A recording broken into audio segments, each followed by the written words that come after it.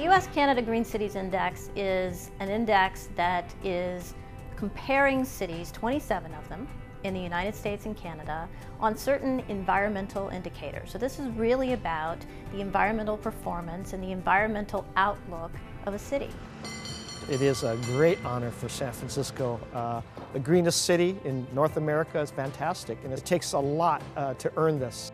82% of Americans now live in the cities, and that number is expected to rise. As this happens, our aging infrastructure will reach its breaking point.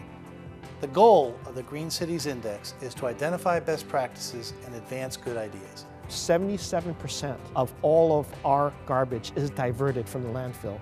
That's the highest for any large metropolitan city in the country. We're really proud of the work that we've done with our partners in Parks and Recreation to be planting 1 million trees in the metropolitan area by 2025.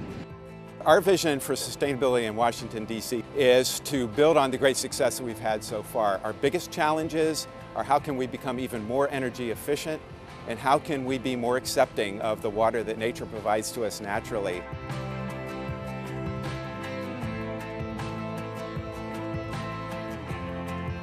Studies like this are really important because it helps to show to other cities, show our residents that this is not just talk, that we're actually fundamentally changing the way the city government does business. And the fact that we have numbers to back it up, especially numbers that are from well-respected institutions like the Economist Intelligence Unit, as well as Siemens, really becomes meaningful to others.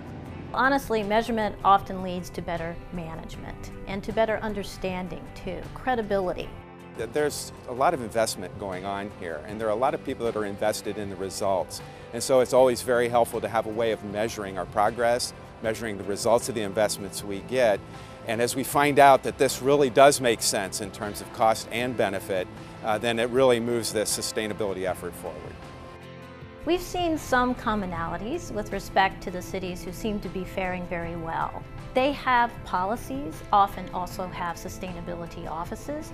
We've also seen that a lot of cities that have a comprehensive approach to sustainability, it's about livability, it's about the health of the citizens, it's certainly about economic growth and economic sustainability. I think cities and states are really leading the way. The mayors and governors of cities and states around the country are really acting as CEOs, really addressing the sustainability challenges they have. And this is really where the rubber hits the road. The sustainability efforts that we're seeing at the local level are having a real impact in creating the cities of the future.